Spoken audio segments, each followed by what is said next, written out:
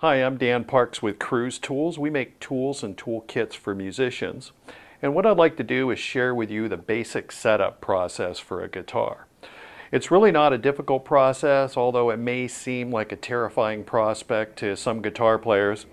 But if you have a little bit of knowledge and the right tools, it's something that you can and should do to keep your guitar in top playing shape.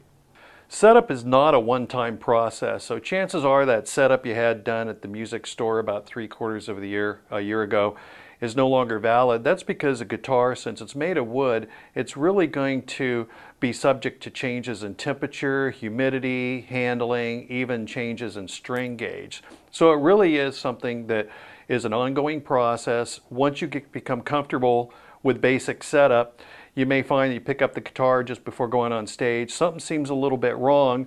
You get out a few tools, do a quick measurement, and find out that you're going to want to do just a real small tweak on the truss rod, for example, before going on stage, and then be able to have your best possible performance. Now, I should mention that if your guitar has major problems, then that's going to be outside the scope of this tutorial, and you really should leave major work to a qualified technicians. Also, if you're just simply uncomfortable with using tools or the process I'm going to describe, then maybe you should just leave it to somebody else. Okay, in order to get started, there's a few things you're going to need. First of all, it's going to be important to have a good, clean, well-lit location to do it. Your kitchen table is going to be just fine. Also, you need a safe surface to set the guitar on. Now, I'm using here a mat available from Fender. It's an aftermarket mat, but you really can just use a nice soft bath towel, set a few books underneath it to raise the neck up, and then you're going to be set. And of course, you're going to need some tools. One of the most common tools used on a guitar is a hex key. It's often referred to as an Allen wrench.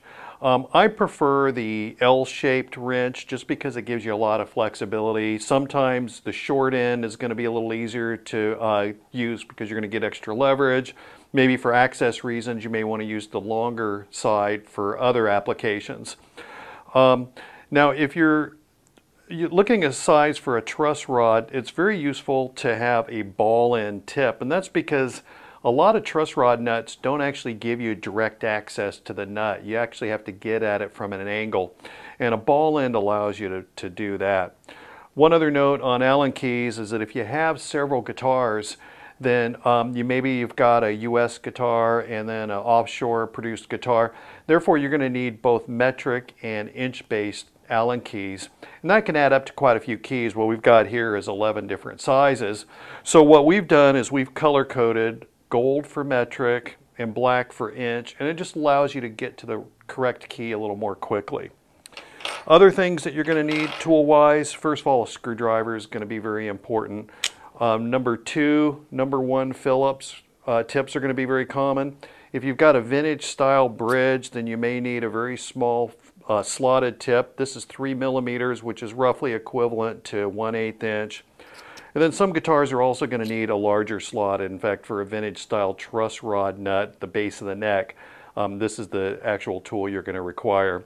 One other note on the screwdriver is some truss rod nuts, most noteworthy is Gibson, actually don't use an Allen key for adjustment. They require a small socket. So you need something like a nut driver, and this screwdriver fills the bill. It's got a 3/16 inch nut driver on one end that would be used for a Gibson, and then also on the other side it's got 1/4 inch work for some other guitar makes that require a nut driver. A few other things you're going to need on the measurement side: an automotive style thickness gauge, and then a good quality ruler. Just a 6-inch steel ruler, as long as it's precise, is going to work just fine. And then finally, a capo, and I'll explain in a little bit why you're going to need a capo.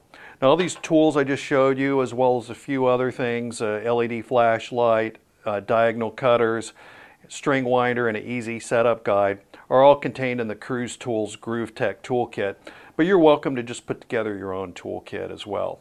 Your guitar may require a special tool. Here's an example of a special